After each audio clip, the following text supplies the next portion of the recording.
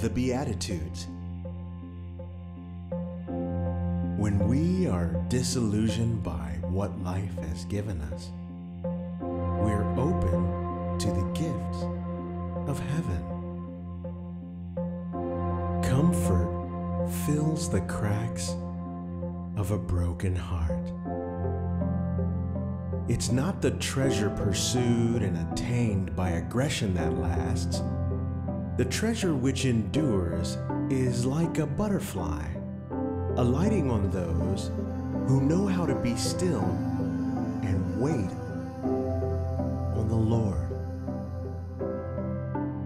Food and drink will only fill you for a while. That which feeds you is fleeting. Only righteousness will satisfy your hunger and thirst for life. A life lived showing mercy invites, recognizes, and receives mercy. God is here to be seen right in front of our eyes. If our hearts are pure, our vision will be clear. It's really easy to pick sides. It's exciting to be on the inside of the scandal with the condemning details.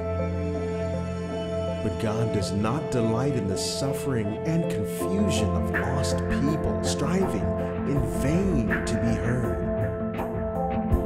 He rejoices when lost people find each other and feel loved. We have an opportunity to help people find their way to love, just as our Father did by sending our brother, His Son. Doing what is right in the wrong place is far better than doing what is wrong in the wrong place. Doing what is right with the wrong people is hard. Doing what is wrong with anybody is harder. Knowing the right thing to do is hard enough sometimes. Don't mess it up when you do know by going the wrong way with the wrong crowd. If Jesus, God's clearest demonstration of love, is maligned, it shouldn't surprise us that we're not always welcome. If love is misinterpreted as anything but the highest good, we shouldn't question our ability to give love, but others' ability to receive love.